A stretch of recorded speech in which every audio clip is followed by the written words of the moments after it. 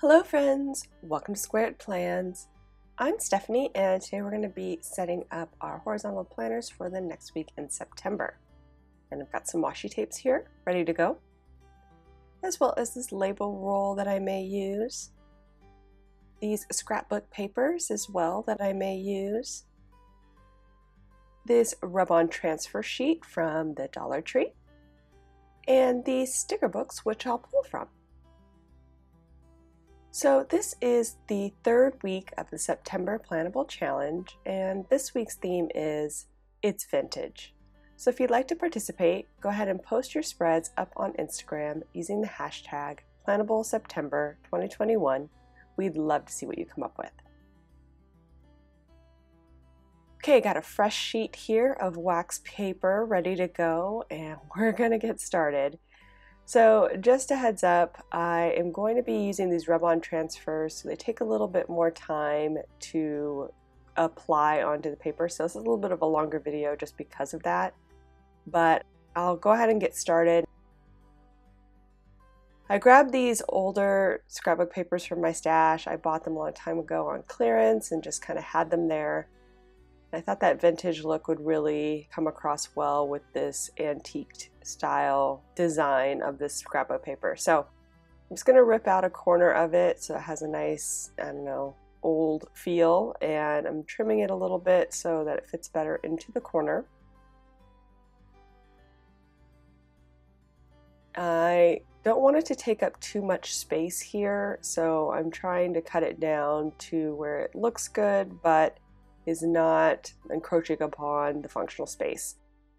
Something I'm always thinking about, as you guys know if you follow my channel. I love to do pretty planners, but it's still got to be a planner for me. I don't just design pages to look at and not use.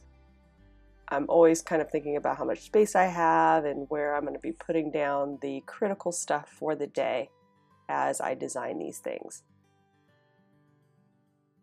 So I have this other smaller scrapbook paper pad that I've had again in my stash for a while, and I kind of liked this older, it looks kind of like an old maybe New York city map, and I thought that would play well with those rub-on transfers as well. It just kind of gives you a historic looking vintage feel. So I'm playing around with layering those two in the corner.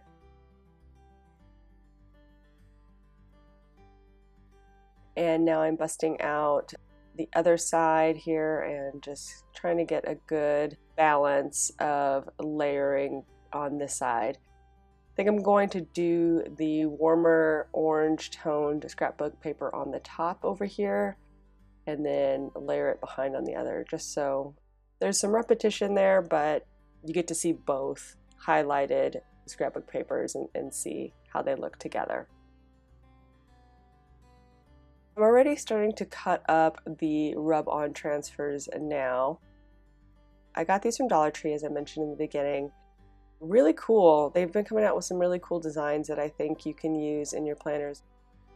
A lot of these can be cut up like you see me doing, or you can use them as a full sheet. Some of them are, designed all together and just kind of lay it down like a background. And the beautiful thing about this is that they're not stickers. So they adhere to the paper, but you can literally put things on top of them. Like I could see, I haven't tried this yet, but I think you could even write on top of them if you really wanted to, because they just kind of lay down like a tattoo onto your paper, which is, really cool and just something different. It has a slight transparency to it. So some of it does come through like a washi tape, but the texture of the rub-on transfer itself is not slippery in any way. It's almost like a slightly tacky paper. I don't know if that makes sense, but just some ideas there for you guys if you did want to go ahead and try out these rub-on transfers. I'm really starting to get into them and see some different ways that they can be used and layered, similar to like washi tape with their semi-transparent feel. Just some ideas for you guys to think about if you are trying out the rub-ons.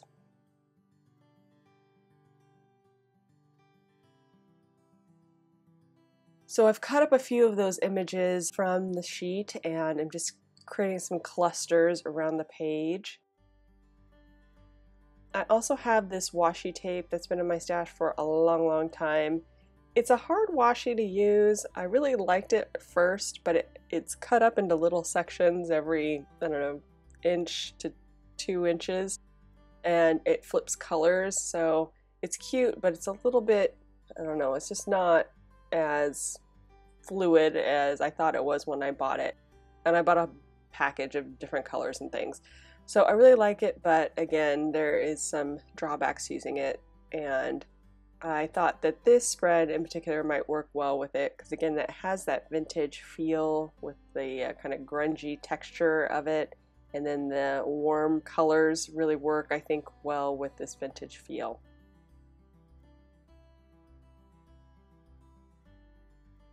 I'm also putting in some white diagonal washi tape that I got from Daiso. It's a Japanese dollar store.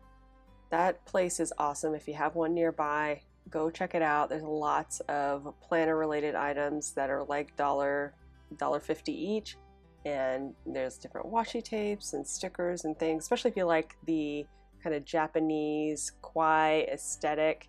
It's really cool. So just playing around with those 3 different washi tapes I've pulled, kind of mixing them up.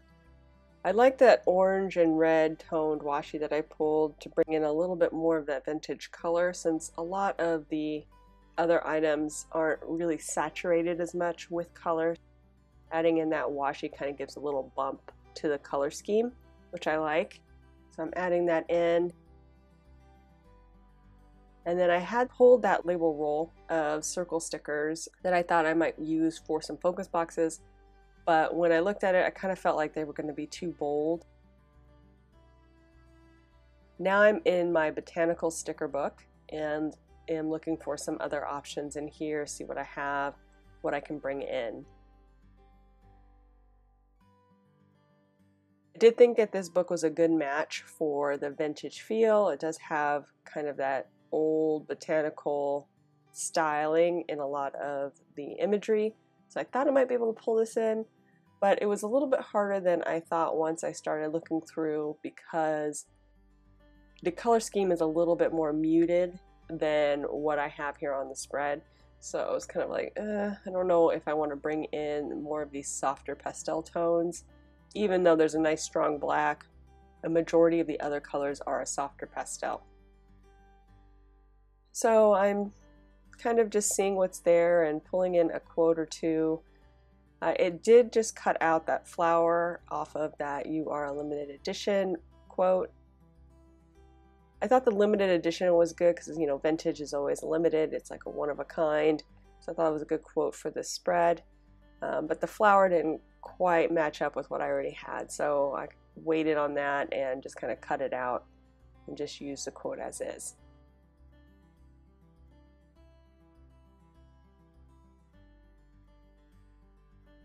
I also pulled in that white backed butterfly sticker there right under Sunday.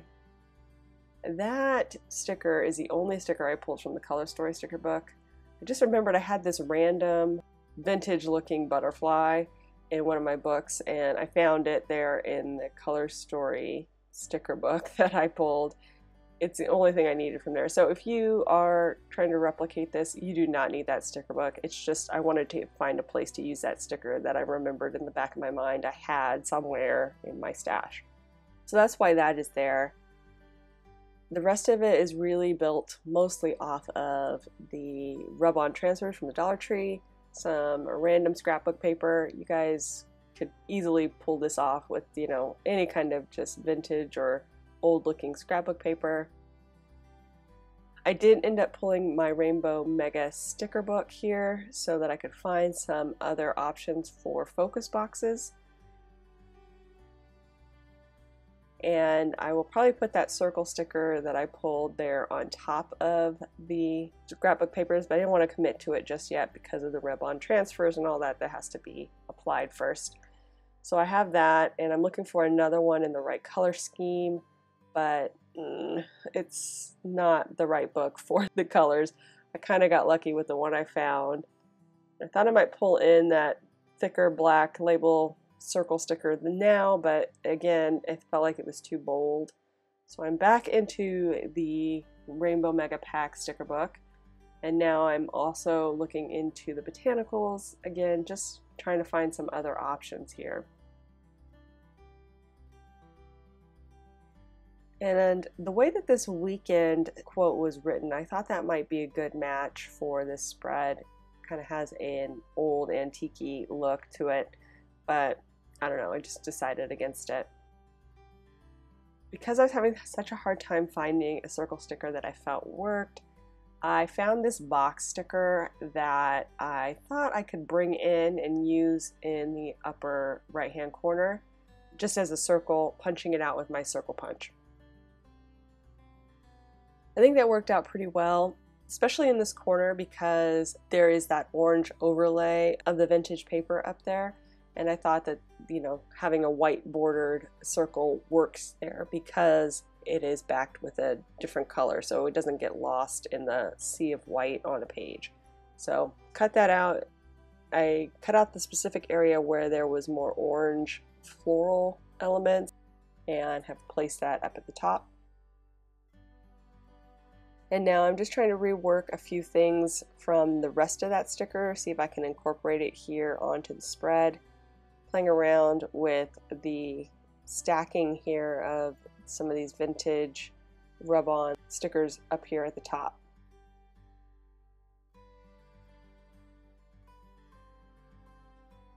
Again, I'm also thinking about functionality as I'm placing these clusters. Need to be able to use each day to its fullest, so trying to make adjustments so I can at least have a checklist each day, and then maybe a focus area if I can fit it in. I don't have any box stickers or circle stickers to lay in.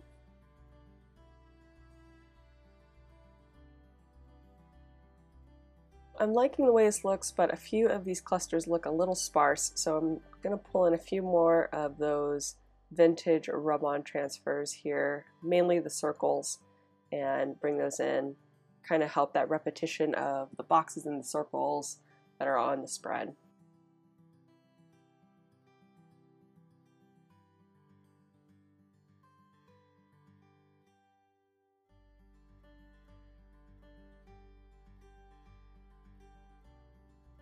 I'm also going to cut out a few just elements that look decorative, maybe pull those in somehow.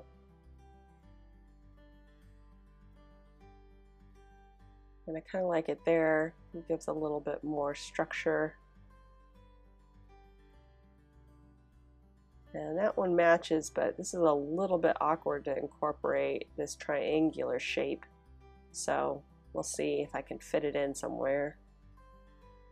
I really like that vintage bingo card, but I don't know, I felt like it really stuck out. So even though I liked it, I thought that's the first thing I would look at, like, oh, there's a bingo card on the spread. So I waited and saved that for another spread, I think.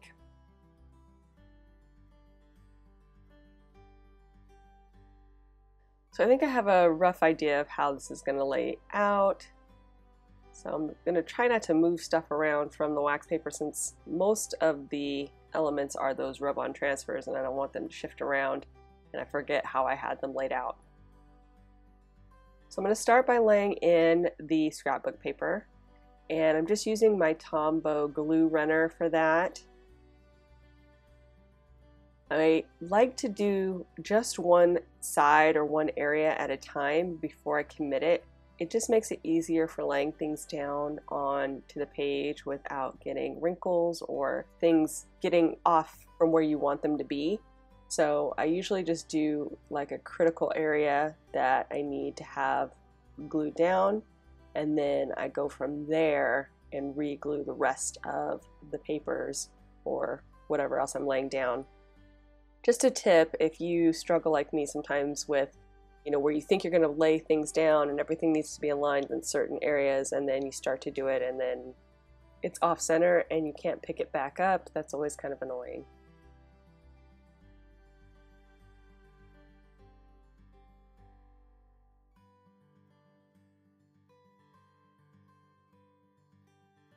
And now I'm rubbing in the first of the transfers, starting with this butterfly, just using the back of my tweezers as kind of like a softer, blunt edge to rub with.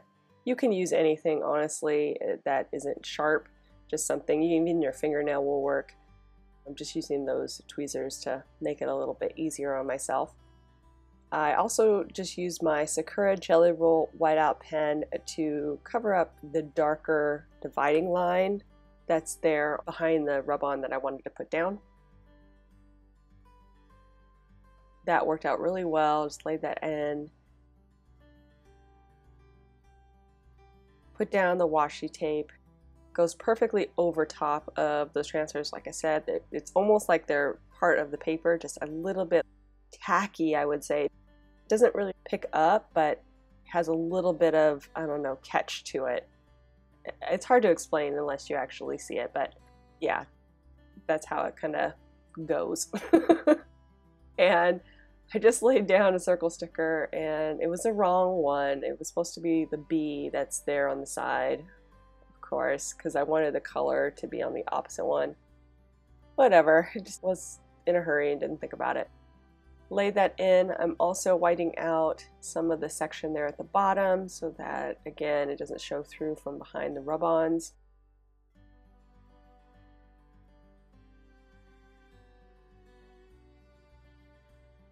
The basic process for putting on these rub-ons is really just to remove the top sheet after you rub it very carefully. If it doesn't lay down 100%, like if you didn't rub hard enough to get things down onto the paper, just go slow enough when you pull it up. You should be able just to stick it right back down, rub a little more, and then pick it back up, and it should be all set and aligned. Just take your time with it. Like I said, it does make for longer videos because it's not just sticking stickers down, but again, you know, for $1, and I still have extras left over, and it really created a super cute vintage spread. I think it's all worth it. And here I decided I didn't want this newspaper to show through from behind the postcard, so I'm going to use a little bit of whiteout tape and my Sakura, again, Jelly Roll whiteout pen for that thin line, just to kind of create a blank canvas behind that postcard.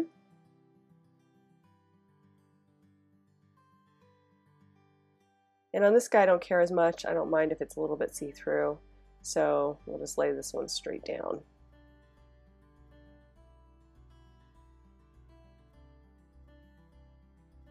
Gonna pull in that washi tape.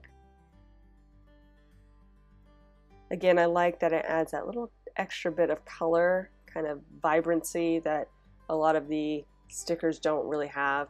I think that really works well to bring some brightness and some color to the spread overall.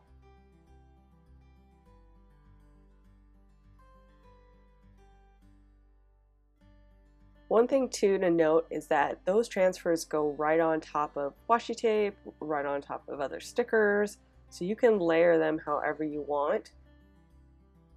Of course, once you set them down for good, they won't be able to be manipulated, so you got to commit your washi or your stickers first if you're going to lay those rub-on transfers on top of them.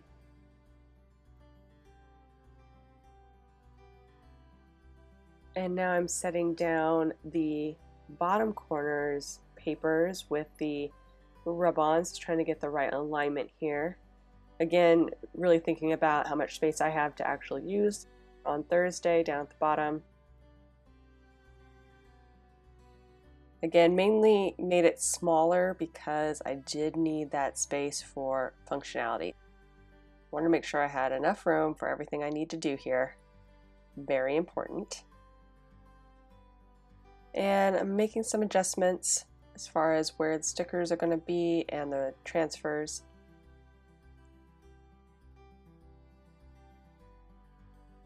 Go ahead and get started by laying down this long kind of newspaper ad section, which I think is kind of cool looking.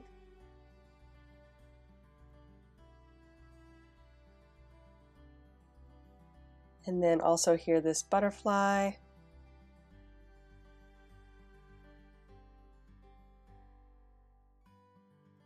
I follow this Instagrammer named Sky Bambi.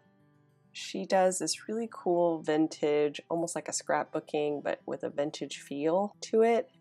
But it's not like scrapbooking, it's like she's just creating aesthetically pleasing, vintage looking things, if that makes any sense.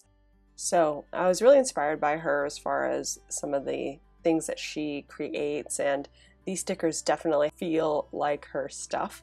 So if you do like this style, this vintage feel, I recommend checking out her Instagram profile.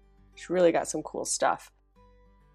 I don't follow too many people like that, but sometimes when I come across something and I'm inspired, I definitely will follow, and it's not something I do every day, but it's just good to get a range of different things, new perspectives that you can incorporate into your own designs, so you're not just seeing the same thing over and over again. Try different artists, it'll give you a different perspective on your own designs and help you be more creative with how you design things in general.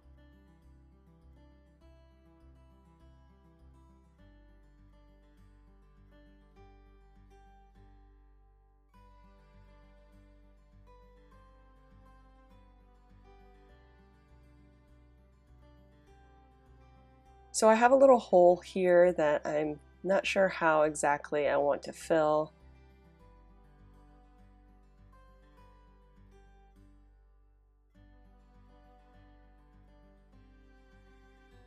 Thought about bringing in one more of these rub-on transfers, but I'm not in love with that. So maybe I'll bring in some washi tape. Sorry it's so far down on the screen, I didn't realize how far it was from the camera, but hopefully you guys can still see what I'm doing. I decided to bring in some washi tape again for some more color and just to help fill that gap that is troubling me right now.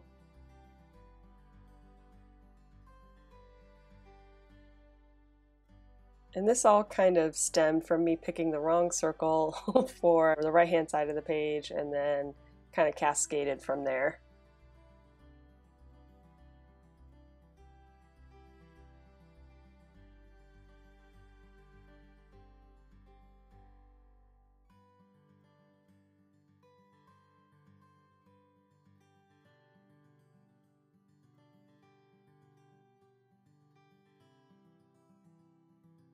And I'm going to do a little bit of layering here with this vintage window drawing.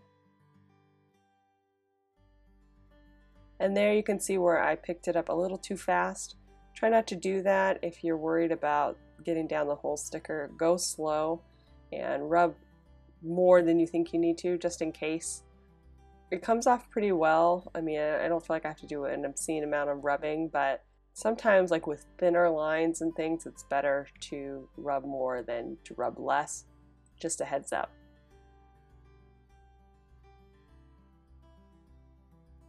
And layering this other, I don't even know what that is, but this other transfer. And I'm going to place in this carousel horse, which was originally supposed to go in the bottom and fill that void, but I had to do some shuffling.